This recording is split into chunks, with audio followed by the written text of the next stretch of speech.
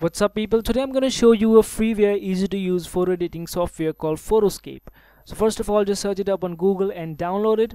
It's freeware and anyone can download it, and after downloading just install it and you will have this icon on your desktop. So let's double click that and open up PhotoScape, and as you can see there are a lot of features in this software. There's editor, badge editor, page, animated GIF, lot of stuff, but this is just going to be an overview and not a detailed tutorial. So I'll just go ahead and click on editor right here and drag and drop the photo that you want to work on.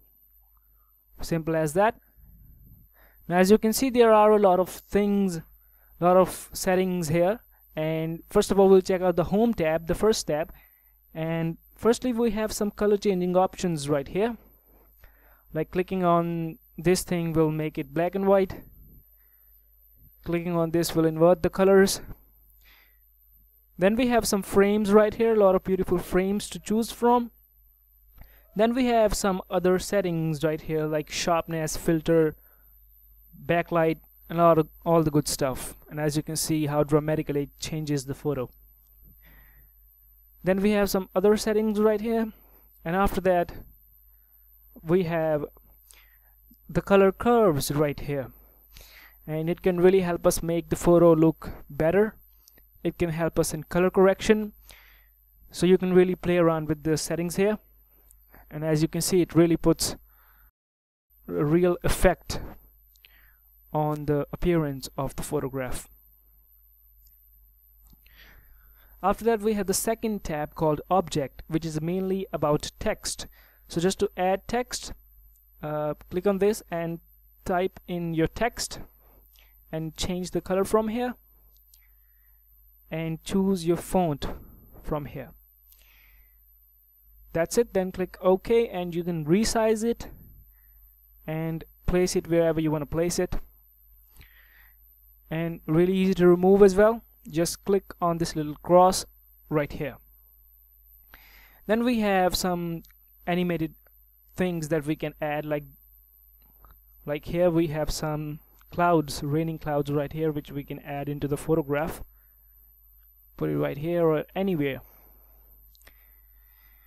Then we have the photo. We can add a photograph over this photograph that we are working on. Just browse the photo and double click on that, and there you go, you have the photo on the previous photo that you were working on. And really simply you can just place it anywhere, you can, like so. After that we have the third tab called crop, and as the name suggests, it's all about just cropping the photo. This is free crop. Then we have some ratios right here, like this is 1:1. This can be really helpful while cropping an image. Then we have the third tab called tools, and the first thing is red eye correction. You know, sometimes people have red eyes due to the flash fired by the camera, so this can help correct that. Then we have the second thing called mole removal. Sometimes people have some scars or marks on the face. Those things can be removed by this tool. Then we have mosaic. It can help us blur out something from the image, like someone's face, some text, or anything. Like this house here can be blurred out, like so. Really simple. Then we have paintbrush, which is just like any paintbrush, like Paint or Photoshop or anything. Then we have clone stamp, which is another great tool. As you can see, it clones the area from one place to another.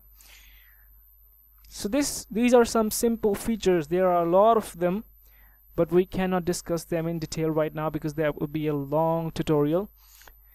And these are some basic controls. So that is PhotoScape for you. It is not very complicated, really simple, and anyone can use it basically.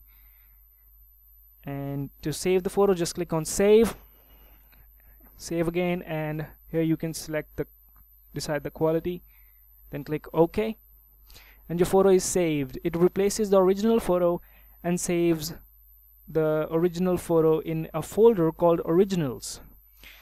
So really helpful. So that is PhotoScape for you. Really simple and easy to use. Thanks a lot for watching and have a great day.